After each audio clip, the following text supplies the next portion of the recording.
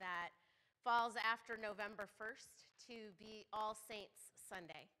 And we remember those whom we have lost from our community of faith in the last year, and also those we welcomed in through baptism. And so we'll be talking more about that through the worship, but welcome to those who came today as family and friends in support of those who have lost someone this past year, and for those who came to celebrate the baptisms as well. Let's see, we have flowers. Thank you, Ginger and Lonnie, in honor of Reed's birthday. So how is that possible, right? It just, time flies. We stay exactly the same, and they get older every year, right? So congratulations to Reed on his birthday. And just a few announcements. Let's see. Thanks everybody for kind of hanging with last week's schedule. I was out a little bit, but good news is I tested negative for every possible thing, so I am definitely well enough to be here with you all today. So confirmation class continues this week, Wednesday at 6 p.m. for our 6th, 7th, and 8th graders. Reminder that the women's Bible study moved to 7 a.m., so you can sleep a little extra. And we have a whole other list of dates below to save the dates for as the month continues. A Blast Thanks Living event on November 15th, where Young at Heart will meet, and then reminder of our annual meeting, which is 2 Sundays from now. And on that note, I'll invite Scott up, and he'll share a reminder and invitation for that, as well as another announcement. Good morning. So again, as Pastor Church mentioned, in 2 weeks we will have our annual meeting. We'll be approving the budget for next year, and we are also going to be discussing a possible expenditure to replace our elevator. So really encourage you to come and learn more about that and participate in the life of the congregation. The other item that I'm excited to talk about is, if you recall, at our last congregational meeting, the congregation had endorsed a reconfiguration of our open staff position. And from that conversation and discussion, we redid the job description and created what we are calling the Director of Community, Faith, and Engagement. And so this person, if you recall, will continue to focus on community faith development within the congregation, but also is we're shifting some of those responsibilities to also ensure that we are out in the community and working with the community and for the community. And so really we're broadening the focus of that position, and want to really excited to announce that we have hired someone for that position, and this is somebody familiar to the congregation. So Coralie Vale, who is often known as Lance's mom, but will, yeah, that's right. And so we'll want to make sure that we know that now this new role, she's going to be more than just the parents of 2 wonderful children. So if we could thank and welcome Coralie to the position.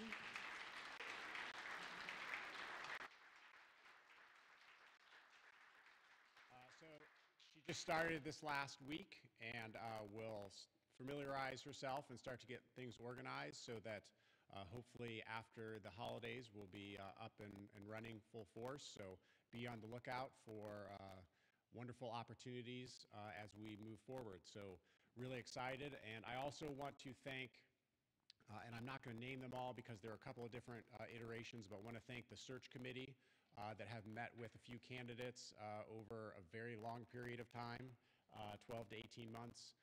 So really thanks to everyone who participated, and a special thanks to the congregation for being willing to shift the focus of this position. And I think we're all really excited about the possibilities, and also even more excited about the person who is joining us. So thanks very much, and let any council member know if you have any questions or concerns. Thank you.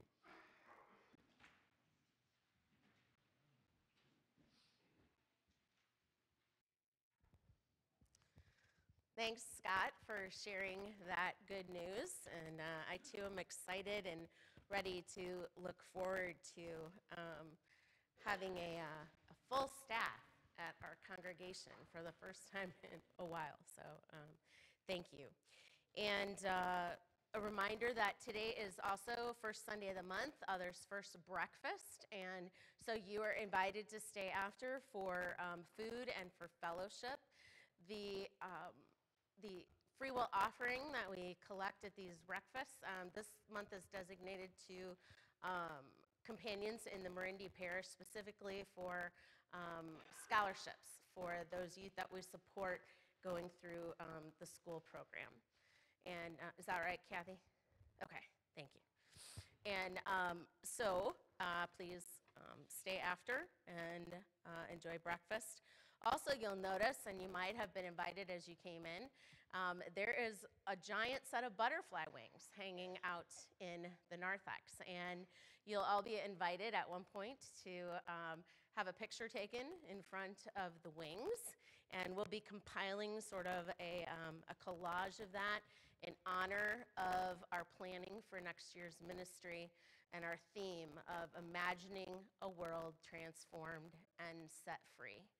And we use the butterfly as our image for that, changing from the caterpillar to the butterfly. And thank you for those who have returned the information we requested on financial giving, and a reminder just to please send that forward to us as we continue to put together the plans for how we will move forward together in ministry next year.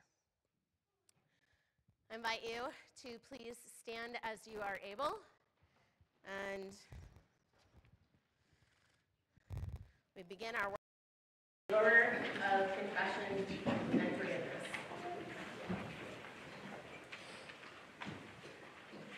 Blessed be the Holy Trinity, one God, in whose image we are made, who claims us and calls us beloved. Amen.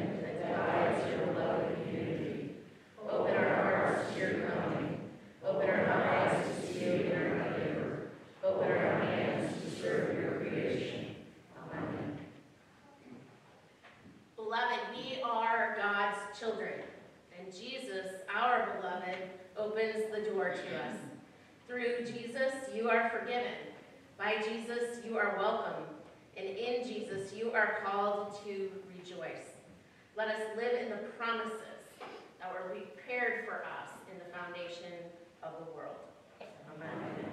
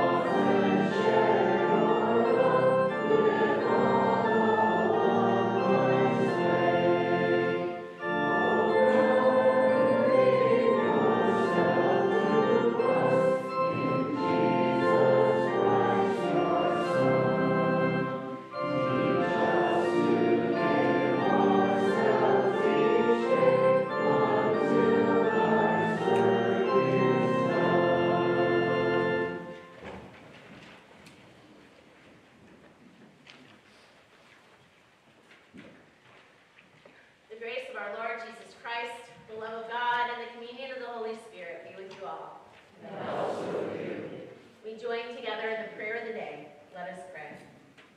O God, generous and supreme, your loving Son lived among us, instructing us in the ways of humility and justice. Continue to ease our burdens and lead us to serve alongside of him. Jesus Christ, our Savior and Lord. Amen. Invite you all to be seated, and excited to announce that the Gloria Dei choir is making its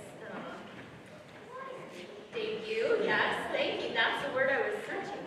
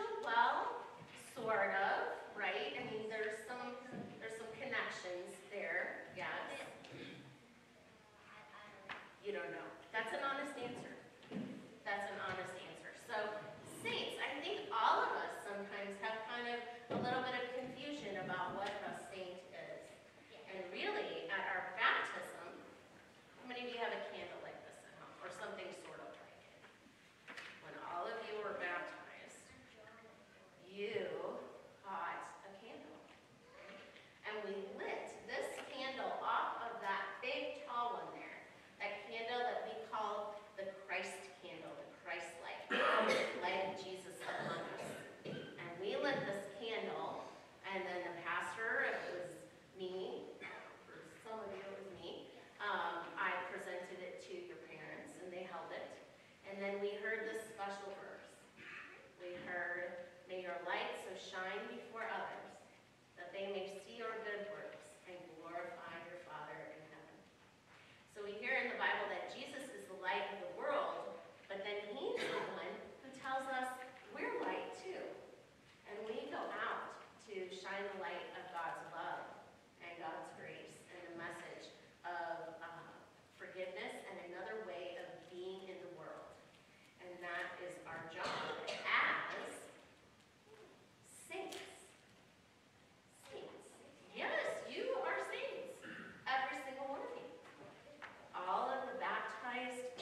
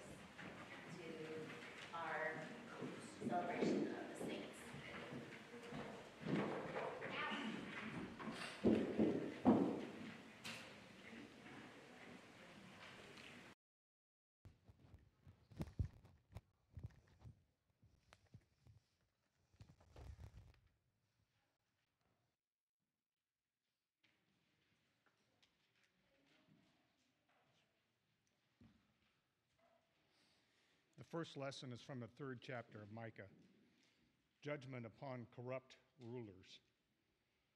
Micah chapter 3, verses 5 through 12. Thus says the Lord concerning the prophets who lead my people astray, who cry peace when they have something to eat, but declare war against those who put nothing into their mouths. Therefore it shall be night to you without vision, and darkness to you without revelation. The sun shall go down upon the prophets, and the day shall be black over them. The seers shall be disgraced, and the diviners put to shame. They shall all cover their lips, for there is no answer from God. But as for me, I am filled with power, and with the Spirit of the Lord, and with justice and might, to declare Jacob his transgression, and to Israel his sin. Hear this, you rulers of the house of Jacob, and chiefs of the house of Israel, who abhor justice and pervert all equity, who build Zion with blood and Jerusalem with wrong. Its rulers give judgment for a bribe. Its priests teach for a price. Its prophets give oracles for money. Yet they lean upon the Lord and say, surely the Lord is with us. No harm shall come upon us. Therefore, because of you, Zion shall be plowed as a field. Jerusalem shall become a heap of ruins, and the mountain of the house a wooded height. This is the word of the Lord. The second lesson is from the 2nd chapter of 1 Thessalonians. The apostles' teaching accepted as God's word. 1 Thessalonians chapter 2, verses 9 through 13. You remember our labor and toil, brothers and sisters. We worked night and day so that we might not burden any of you while we proclaim to you the gospel of God. You are witnesses, and God also, how pure, upright, and blameless our conduct was toward you believers. As you know, we dealt with each one of you like a father with his children, urging and encouraging you and pleading that you may lead a life worthy of God, who calls you into his kingdom and glory. We also constantly give thanks to God for this, that when you received the word of God that you have heard from us, you accepted it as not as human word, but as what it really is, God's word, which is also at work in you believers. This is the word of the Lord.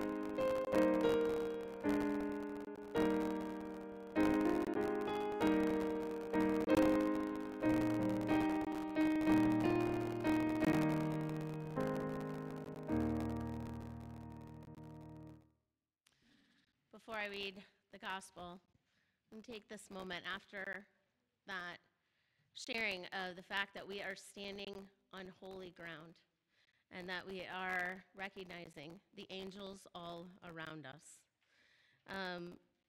As we take a moment and remember those for whom the candles stand. So as I told the kids, the Christ candle shines to remind us of our baptism and of our dying and our rising into Christ. In this holy bond, we are connected to one another in the communion of saints. The large candles then represent the saints who have died in our Gloria Dei family of faith in the past year, since last All Saints Sunday. So we remember the faithful witness of Ruth Sutton, Donna Height, Lee DeWitt, John Seatman, Dorothea Johnson, Carol Cutler, and Ken Engbritson. The smaller candles represent the newest saints who baptized into Christ in the past year, and we celebrate them as our partners serving in the gospel for Ava and Briggs. And then the small white lights placed there by the children.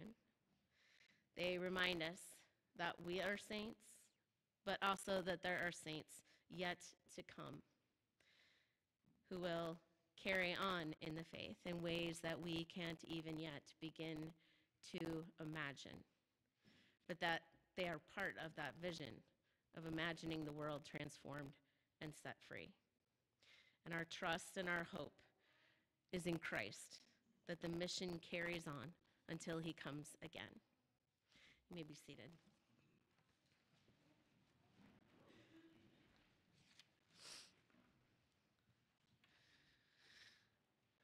The Holy Gospel according to Matthew, the 23rd chapter.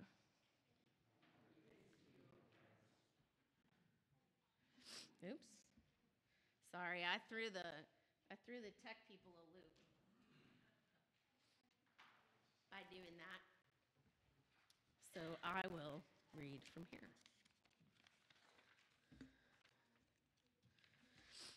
The Holy Gospel according to Matthew, the 23rd chapter. Glory to you, O Lord.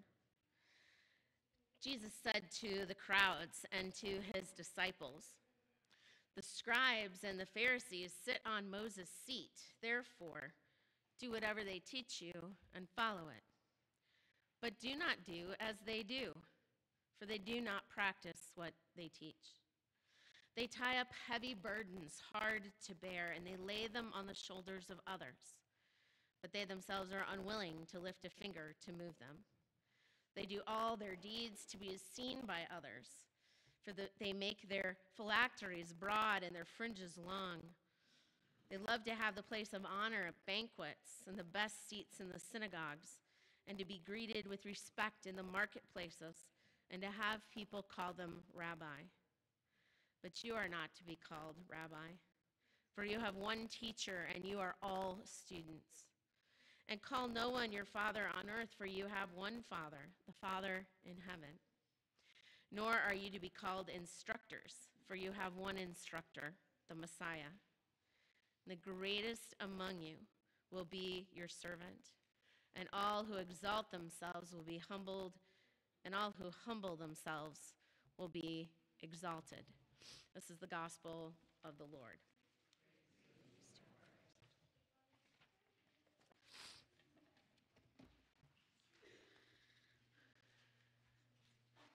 Who is your saint you remember today? Who is your saint who is shining light in that group of candles there for you? Who's the one whom you long for and for whom you give thanks? I invited the children to mention a name as they lit their candle. And I wonder if we might just all take a moment now, all together, to name the saints we are remembering out loud. Zach. The chorus of all those names is a prayer. And we offer to God our loss, our grief, our sorrow.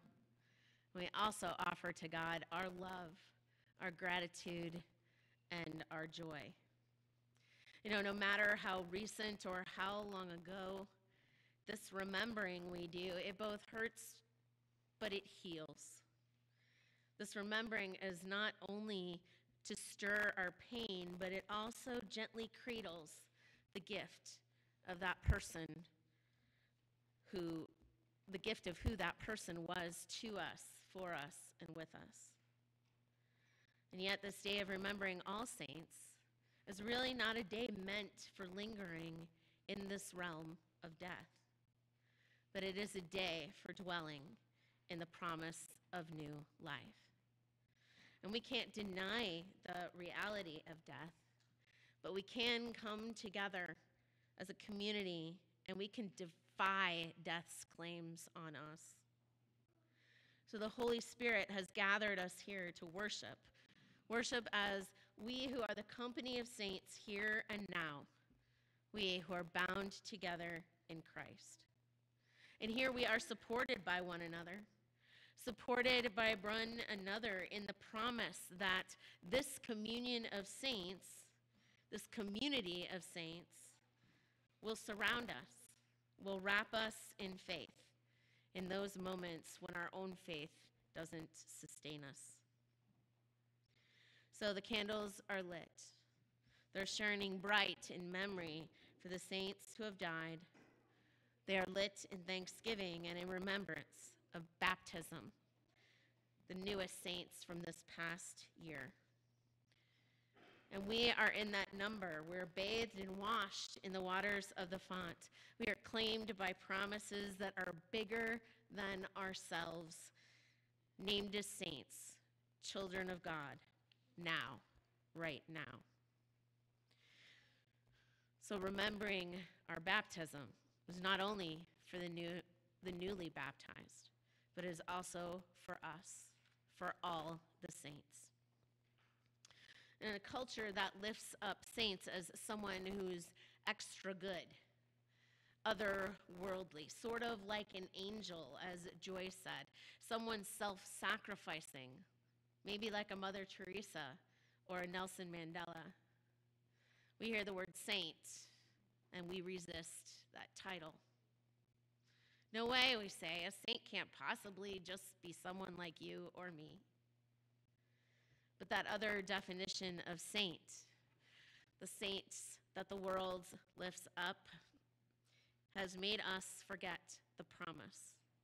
The promise that claimed us at that font as a child of God. The promise that marked us and sealed us with the cross of Christ forever. We are flawed. Yes. Undeniably, absolutely.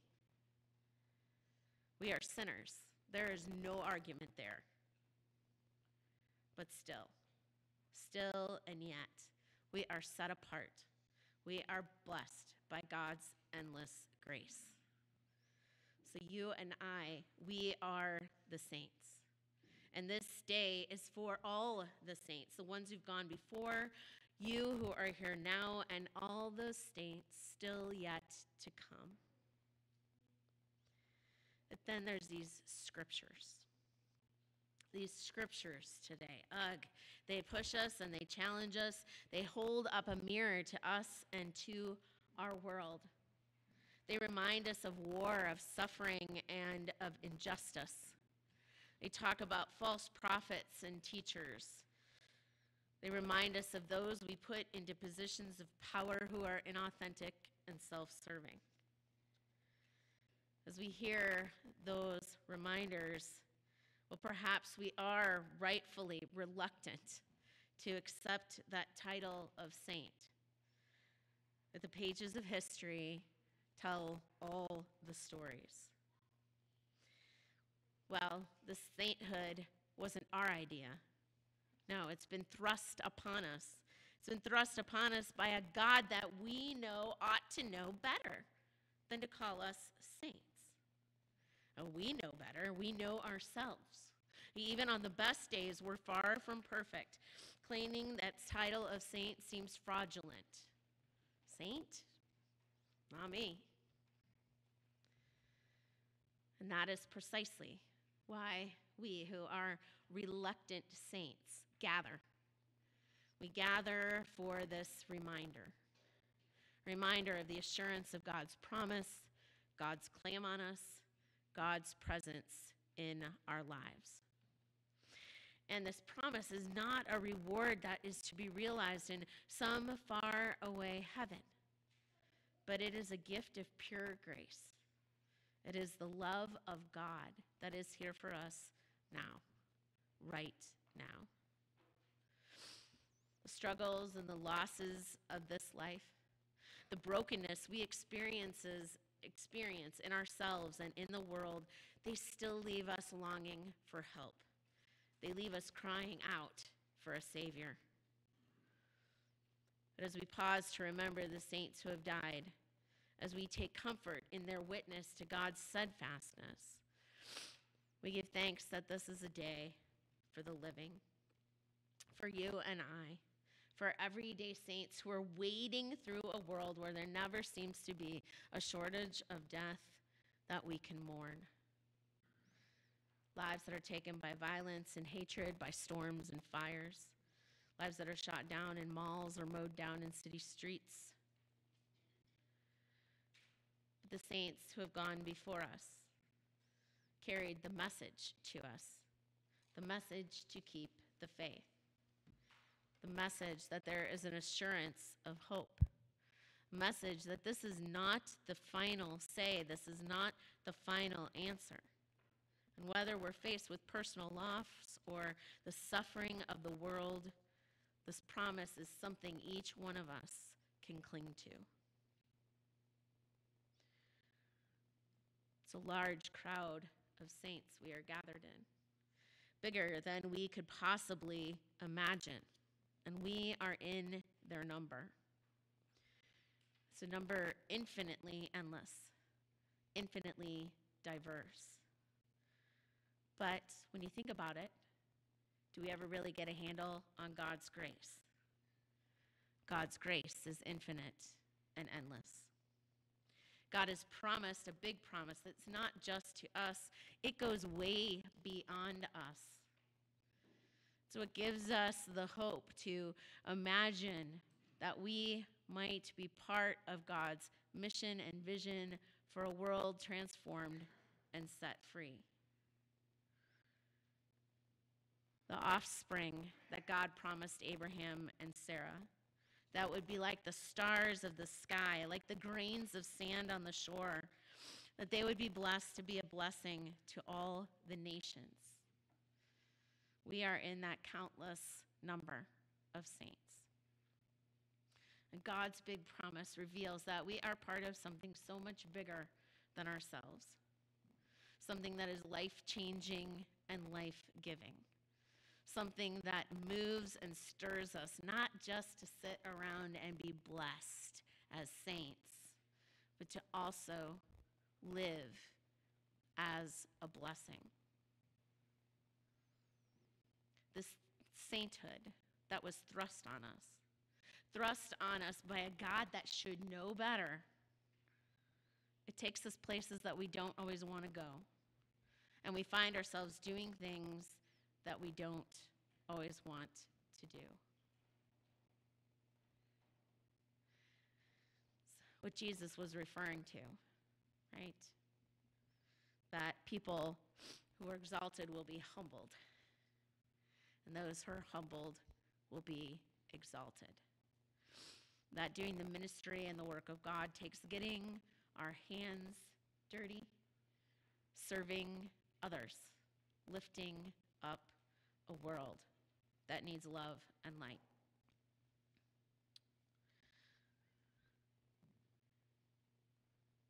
So, as sinners, resisting God's gift of love, sinners who resist God's gift of life, and yet as saints, saints who seek to embrace the light and the life and the love of God. This is reluctant sainthood. All of us, reluctant saints, going forward out in the world, sent by God to show God's love, to shine God's light, even when we are absolutely certain that we are not up to or qualified for the task. God puts God's trust in us. God imagines that we can serve God in helping God create a world that is transformed and set free. And that we can do so by sharing the love and the story of Jesus. That is a story of death, but also of new life, of things that need to be put to death, and new things that come out of them. Jesus didn't need to be put to death. He humbled himself. He followed the will of God. It was inevitable, right? I mean, he's describing that world right there and when he talks in the gospel. That's how he ended up in the cross. People that are doing things for themselves, things that just show that they're the important ones. People that do things that trod on the lowly, the humble, the least of these. And sometimes we're those people. But those things were put to death. They're put to death on the cross, and we are all raised together as saints through the gift of baptism into new life. So almost every week, sometimes it gets cut out for sake of other things that are happening in the service. But almost every week we confess our faith and we use the words of the Apostles' Creed. And in the Apostles' Creed, there is that part about the communion of saints.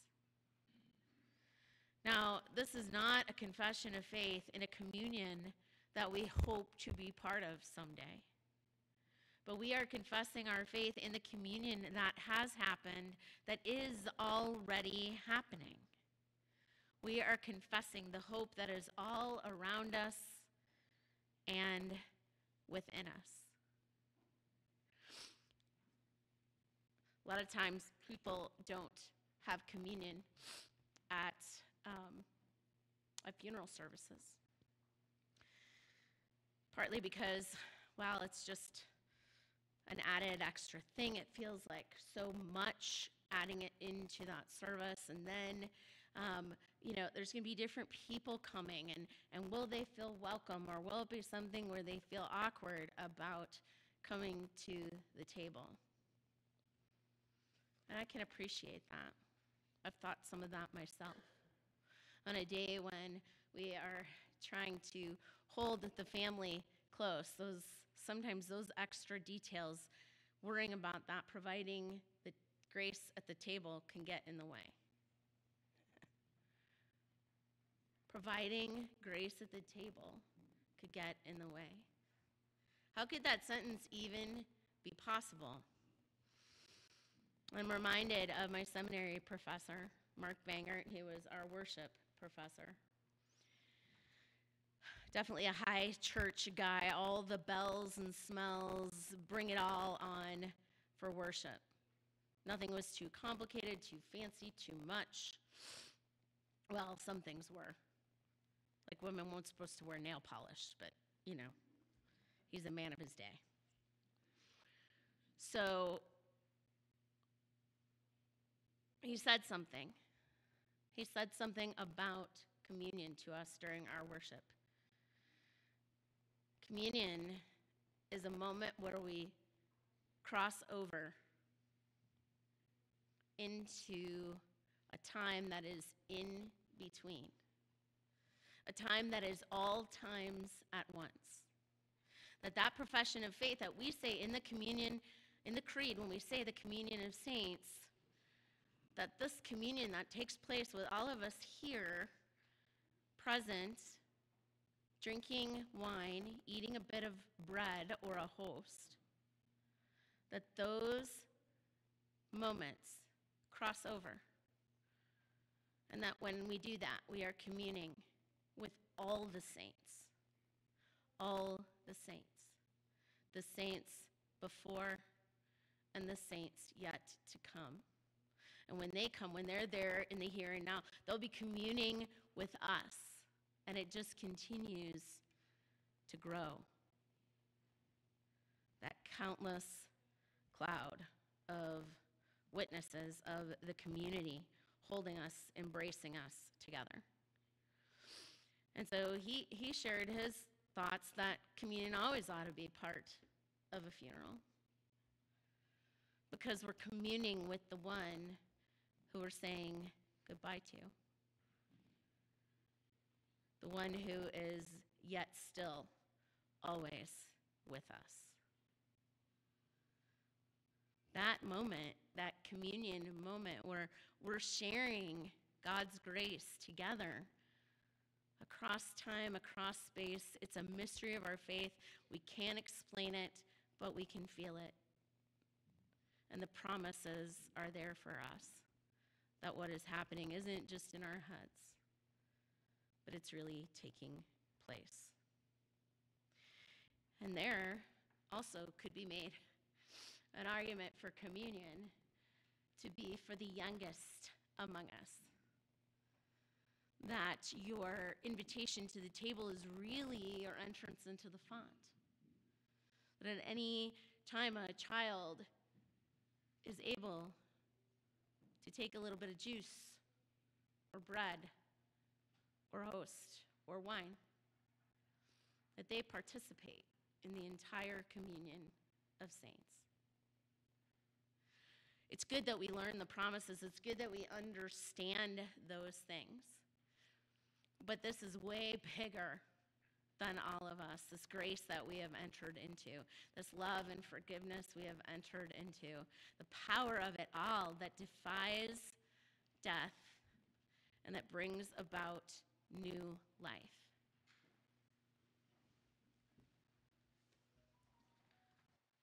So today, when you commune, think of those you are communing with. That really the sanctuary is full, it's crowded, it's packed to the gills of the saints communing together. And remember that you will be one of those saints that others remember. And you will be communing with them. Communing with them as saints to come.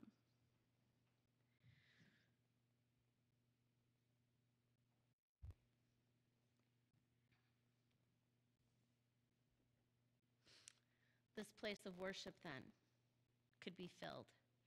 Like I said, not just imagine that it's filled with everyone, but it could be filled with the light of endless candles. Candles that represent the light that shines before others, light that gives glory to God in heaven. And that despite our own reluctance, despite our objections, besides the fact that we know better, that God ought to know better, God can and does work in us and through us. By the grace of God that's revealed in Jesus, we are all saints. All saints. And perhaps we could pray again, one more time. But maybe turn and say the name of your neighbor sitting next to you. Remember them as a saint of God. Thanks be to God for all the saints. Amen.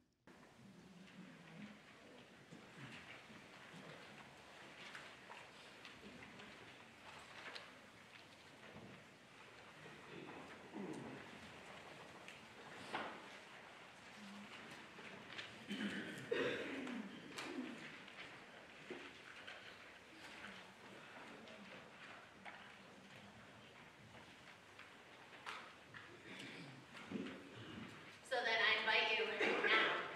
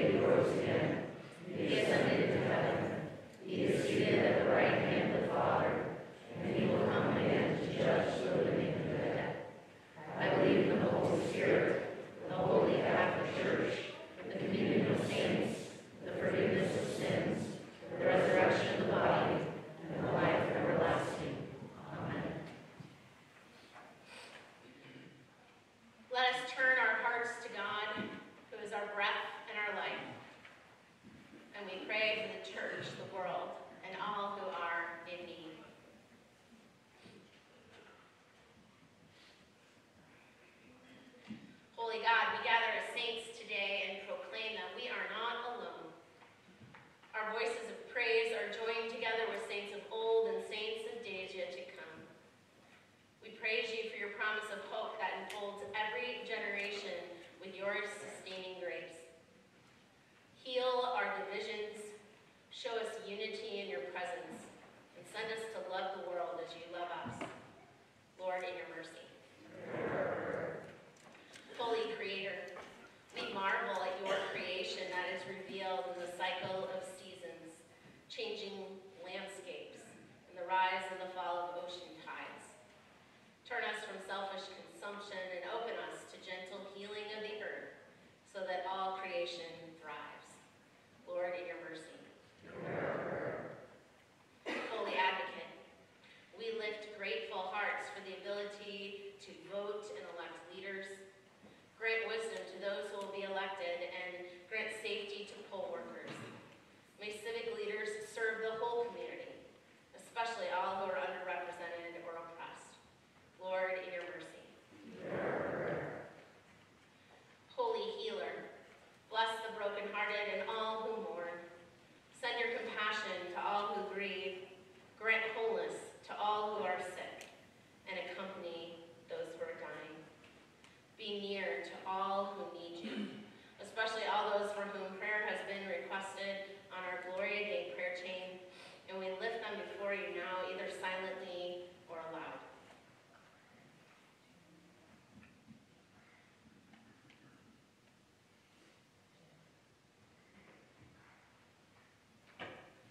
Lord, in your mercy. Holy Comforter, we pray for this congregation, that the promise of your new life may be shared and experienced.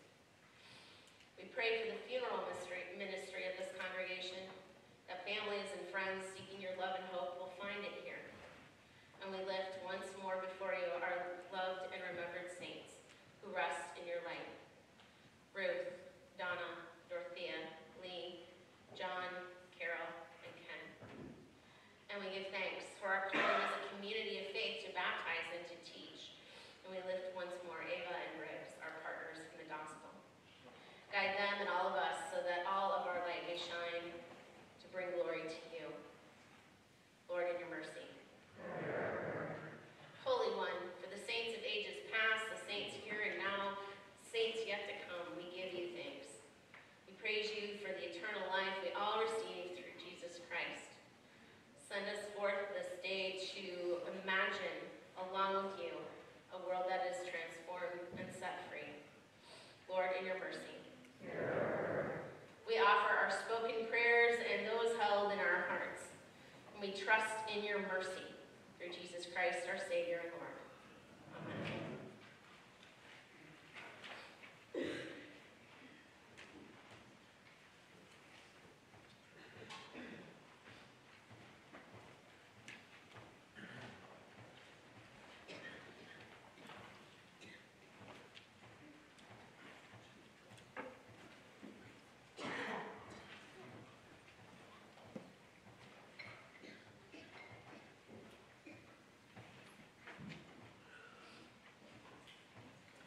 Please join me in the offering prayer. God of all goodness, generations have turned to you, gathered around your table, and shared your abundant blessings. Number us among them, that as we gather these gifts from your abundance and give thanks for your rich blessings, we may feast upon your very self and care for all the unforgiving. Through Jesus Christ, our sovereign and servant. Amen. The Lord be with you. And also with you. Lift up your hearts. We lift them to the Lord. Let us give thanks to the Lord our God. It is right to give our thanks and praise. In the night in which he was betrayed, our Lord Jesus took bread, gave thanks, broke it, and gave it to his disciples, saying, "Take and eat. This is my body given for you. Do this for the remembrance of me." Again, after supper, he took the cup, gave thanks, and gave it for all to drink, saying, "This cup is the new covenant in my blood, shed for you and for all people for the forgiveness of sin. Do this for the remembrance of me."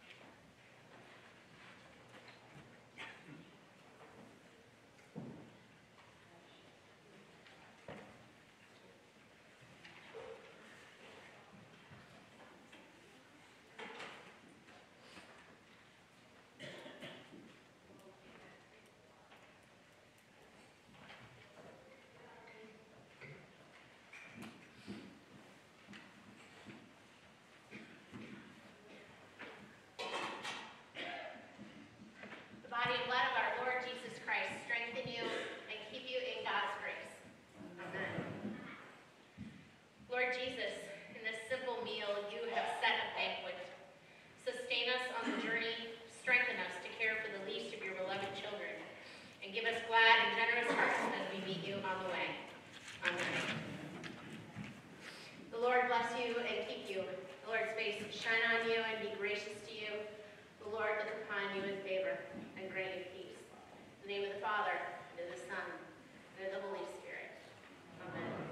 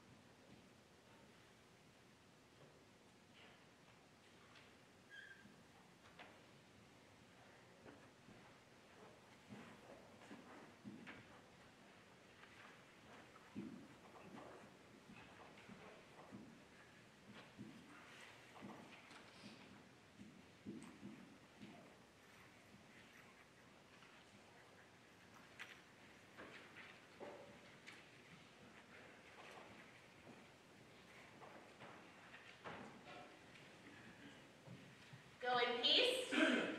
You are all saints of God. Peace be with you. Share a sign of peace together